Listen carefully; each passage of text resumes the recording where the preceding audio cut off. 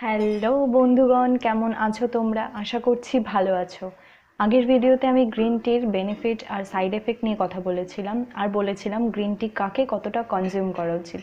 এবার আজকের ভিডিওতে আমি তোমাদের সঙ্গে শেয়ার করব যে গ্রিন টিকে কী কী পারপাসে কী কীভাবে কনজিউম করা যায়, এবং কথা বলবো গ্রিন টিকে কীভাবে কনজিউম করলে বেনিফিটটা বেশি পাওয়া যায়। তো চলো শুরু করা যাক।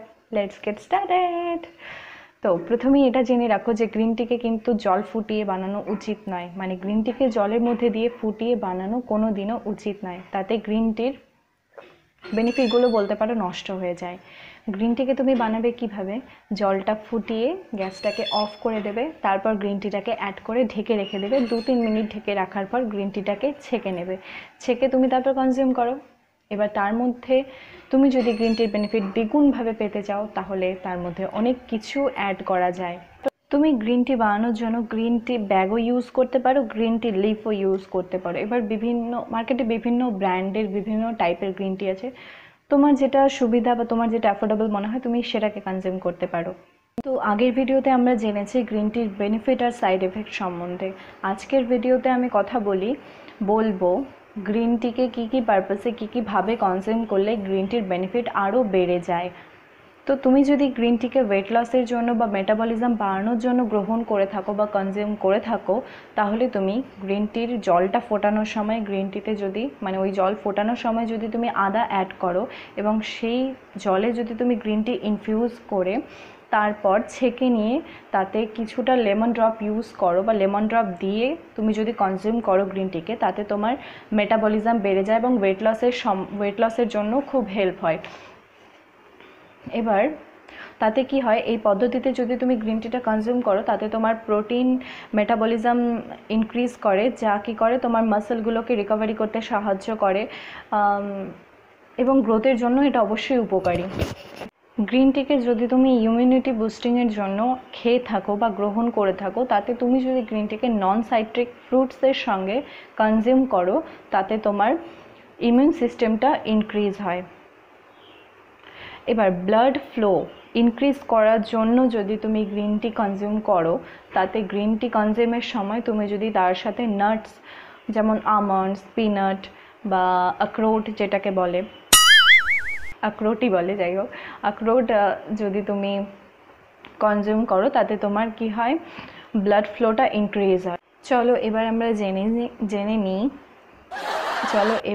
জেনে নিই যে গ্রিন টিকে কখন কনজিউম করলে গ্রিন টির বেনিফিটটা বেশি পাওয়া যায়। প্রথমত এটা মনে রাখতে হবে যে গ্রিন টিকে খালি পেটে খাওয়াটা কিন্তু ঠিক নয়। মানে গ্রিন টিকে যদি তুমি খালি পেটে খাও তাহলে কিন্তু অ্যাসিড ফর্ম হতে পারে। স্পেশালি যাদের অ্যাসিডিটি বা গ্যাস্ট্রিকের সমস্যা আছে তারা যদি গ্রিন টিকে খালি পেটে কনজিউম করে তাহলে তাদের অ্যাসিডিটি আর গ্যাস্ট্রিকের সমস্যা কিন্তু বেড়ে যেতে পারে। বলা যেতে পারে তাদের ক্ষেত্রে হয়তো বা গ্রিন টি বেনিফিটের থেকে তাদের সাইড এফেক্টটা বেশি হয়ে যাবে। সো গ্রিন টিকে খালি পেটে খাওয়াটা অ্যাভয়েড করে যাও।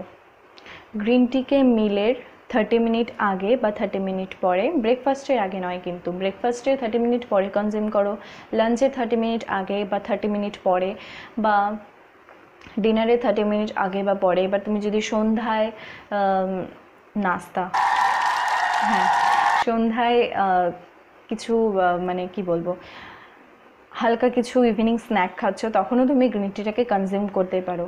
কিন্তু মনে রাখতে হবে গ্রিন টি কিন্তু দিনে 3 থেকে 4 বারের বেশি কনজিউম করবে না। আর বলেছিলাম ব্লাড গ্রুপ বেসিসে কাকে কতটা কনজিউম করা উচিত, সো সেটা মাথায় রেখে অবশ্যই কনজিউম করো। এটা মাথায় রাখবে যে গ্রিন টিকে কিন্তু খাওয়ার আগে সঙ্গে সঙ্গে বা খাওয়ার পরে সঙ্গে সঙ্গে কখনো কনজিউম করবে না। গ্রিন টি আর তোমার মিলের মাঝখানে যাতে 30 মিনিট থেকে 1 আওয়ারের একটা গ্যাপ থাকে।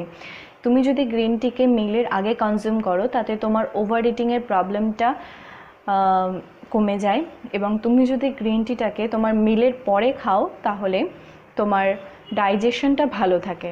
কিন্তু এটা মাথায় রাখবে গ্রিন টিকে রাত্রেবেলা খাবে না, রাত্রেবেলা খাবে কিন্তু ঘুমানোর ওই 1-2 ঘন্টা আগে খেলে পরে হয়তো তোমাদের প্রবলেম হতে পারে। কেননা গ্রিন টিতে বলেছি আগের ভিডিওতে যে গ্রিন টি কন্টেইন ক্যাফেন, যার দরুন কিন্তু তুমি যদি গ্রিন টিকে ঘুমানোর আগে খাও তাতে তোমার ক্যাফিন রিলেটেড ইস্যুস হতে পারে, ঘুম না আসতে পারে, তোমাদের ঘুমে বিরতি ঘটতে পারে।